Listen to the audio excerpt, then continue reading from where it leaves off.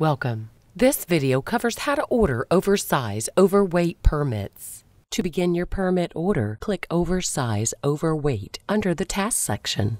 This directs you to the Basic Details tab. On the Basic Details tab, enter your company information. Click Continue to proceed. Your permit order number is generated. Keep track of this number for reference. Now, click OK. On the Select Vehicles tab, enter your truck and trailer information. Complete each field. Click Continue to proceed. The Route and Jurisdiction tab contains fields to enter the trip's origin and destination. Based on your truck's dimensions and weight restrictions, we will route the most efficiently, typically by shortest distance of travel. Select the origin and destination and click the Generate Route button. The map will open in a new window. A waypoint is needed if you have a specific route to pass through. To add a waypoint, select the location you would like to route the pass-through on the map and right-click Add Waypoint. After reviewing the route, click Save Route to save your route to CPS, and the Save Route will populate within the Route Information box. CPS will auto-populate the listed jurisdictions from the route.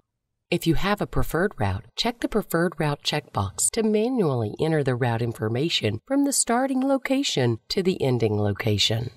If a preferred route is selected, then the corresponding jurisdictions will also need to be selected from the map or by using the jurisdiction drop-down. After making your selection, click Continue to proceed. On the Permit Selection and Estimation tab, choose your permit type and the required effective date. Select Email under the Deliver Permit Via column. Enter a fax number if fax is selected. If you need your permit delivered to more than one person or place, click the plus button to add additional email or fax recipients. Click Continue to proceed.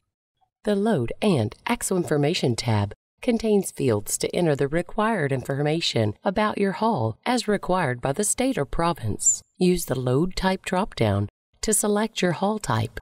If you do not see your haul type, select Other and type in your load description. When finished, click Continue to proceed. The Order Details tab may require you to enter the additional required information, such as your company's insurance information. These fields, if any, will be marked with a red asterisk. You cannot continue without entering the required information. When finished, click Continue to proceed. The Order Summary tab displayed your order details, including the estimated total cost and estimated turnaround time for delivery of your permit.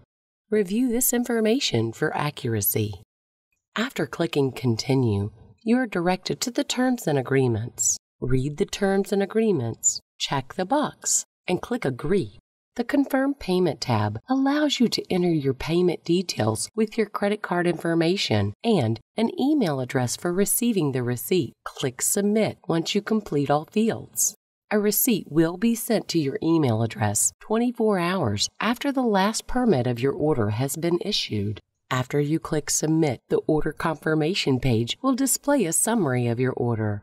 The summary shows your permit type, delivery address, estimated fees, and turnaround time for your permit delivery. Congratulations! You have completed your order. Thanks for watching.